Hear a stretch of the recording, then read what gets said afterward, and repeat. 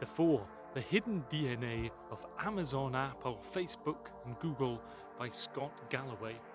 Now this book refers to these huge firms as the Four Horsemen, and they're all powerful, but they're actually not all good.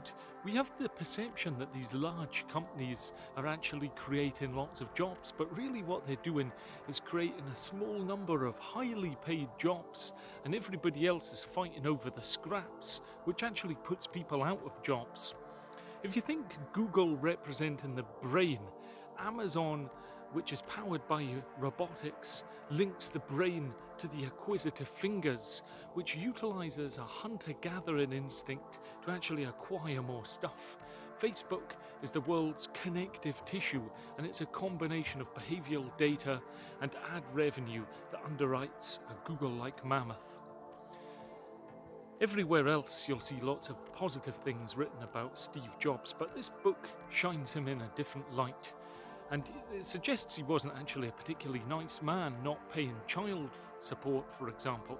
However, what Steve Jobs did that was perhaps his best decision was actually transitioning Apple from a technology brand to a luxury brand.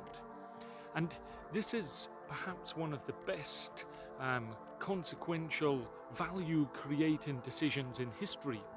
See, the iPhone, which has really defined Apple's success, was in fact not the thing that's created Apple. It's actually the value from the design of their shops and being able to actually scale and be timeless. So, for example, Chanel may well outlive the shining meteor that then sets Google on the path to extinction. And Apple at the moment is the only of the Four Horsemen that have actually thrived post their original founder and management team. So what makes a luxury brand successful? Well, in terms of luxury, part of it is buying something. It then triggers an emotion, a boost of serotonin that makes you feel some happiness and success. And rich people are actually the most homogeneous in any group of cohort on earth, because they all just obtain the same luxury brands. And it's this act of obtaining a luxury brand which tries to make you in part seductive to strangers, and it releases that serotonin in your head. And it's that kind of sexual magic of a luxury brand that doesn't actually often work. Many Apple owners would sleep alone at night, for example. For what it's worth, I've got an Android phone.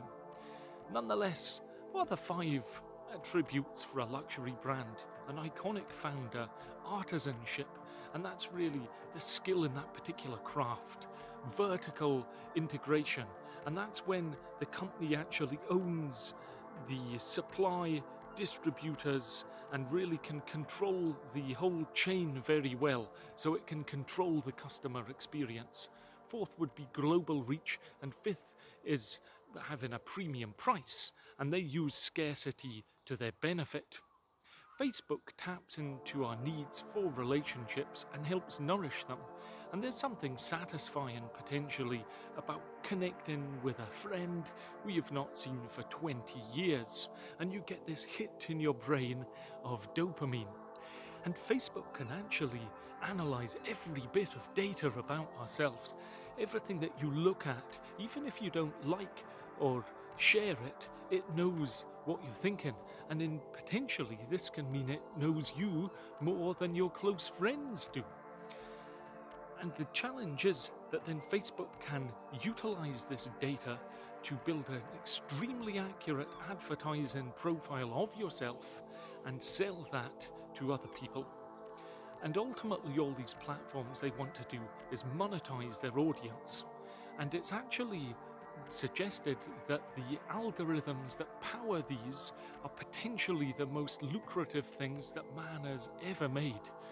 It's of note that social marketing has moved away from what we'd call social marketing, and that you've clicked a like on something, therefore you may want to buy it, and instead it's changed to behavioral marketing, and that is based on actually what you've been searching for.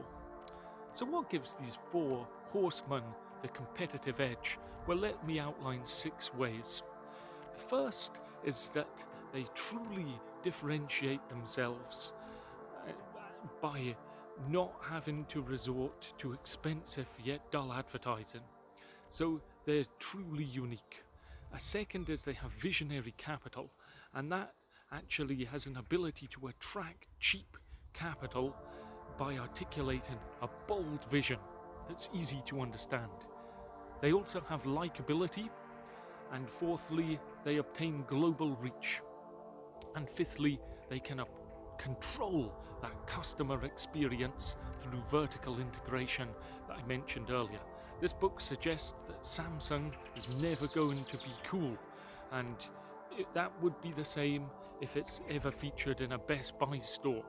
I'm a proud owner of a Samsung myself, so you can read whatever you like into it.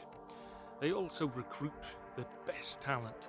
This is the smartest people around, and with that, emotional maturity is very key. The digital age worker actually has to respond to numerous stakeholders, shift between different rules on a very rapid cycle.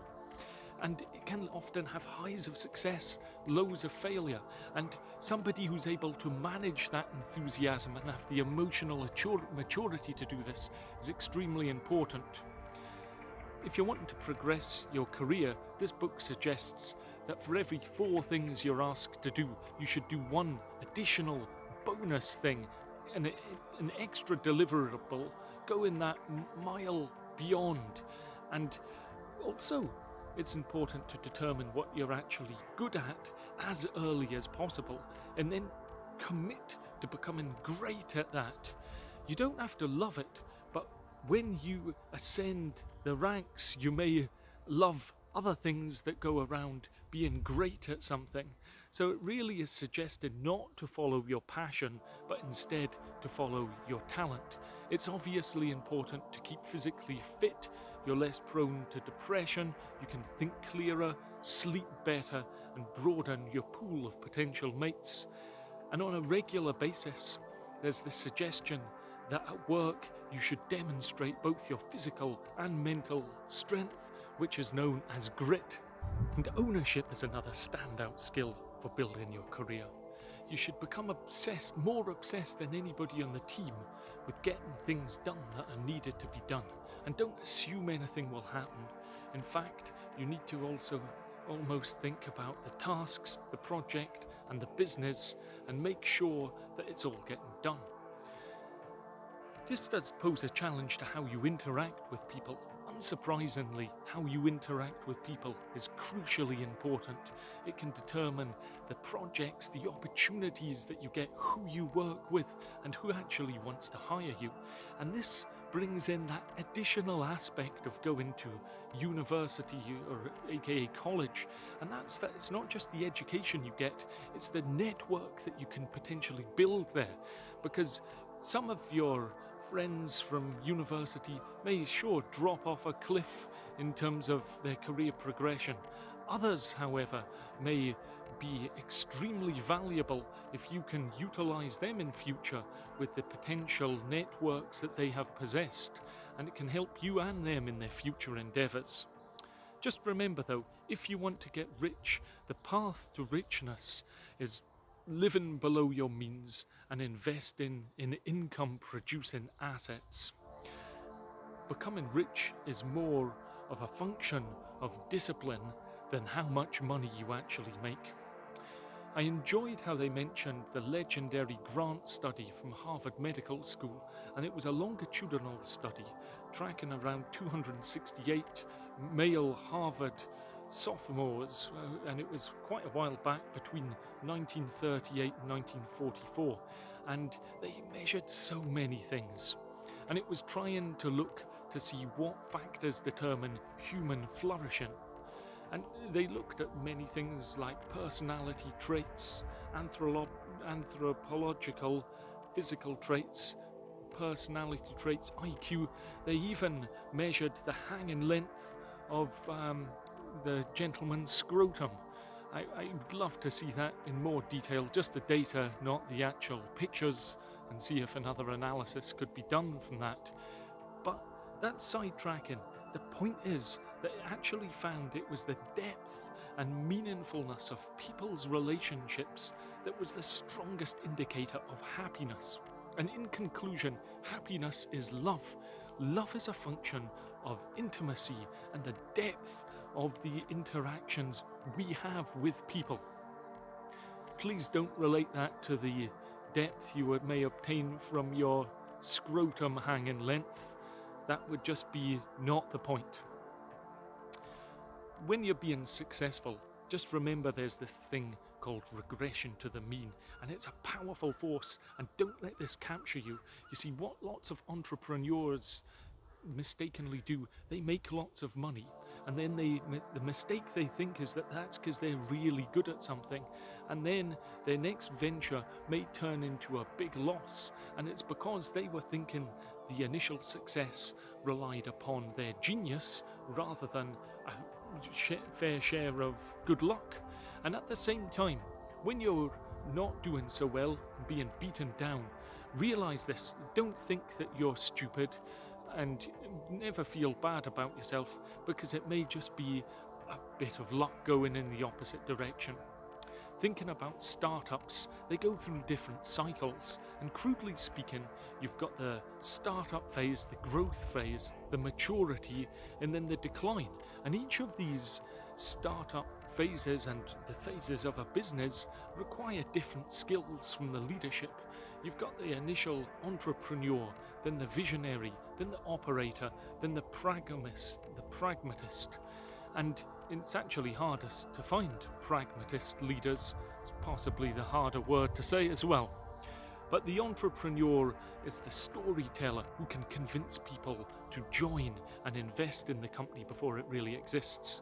And highly rational and intelligent people are often not very good entrepreneurs, especially serial entrepreneurs, because they can actually see the risks. But once the firm's gathered momentum and it's got access to capital, it's better served then by a visionary person who's able to turn this momentum into a somewhat dumbed down but scalable business that can mature and reeks of integrity. And you've got to, at that point, be very competent at dealing with employees who increasingly want their job security over risk and who prefer salaries over stock. Then that's when you're operating the business. And then the final CEO, the pragmatist, actually is often a completely different person. The key is that it may be a different CEO is better for a company at a different time in the company's life cycle, because in the end you need somebody who doesn't have romantic notions about the firm. They realize the glory days have gone and they want to harvest as much cash as they can. That would be cutting costs faster than revenue declines, seeing what valuable assets are still available and potentially nurturing them and selling off the rest. So, a lot of information there. Feel free to comment below. I'd like to hear what you think. Like, subscribe, and I shall see you next time.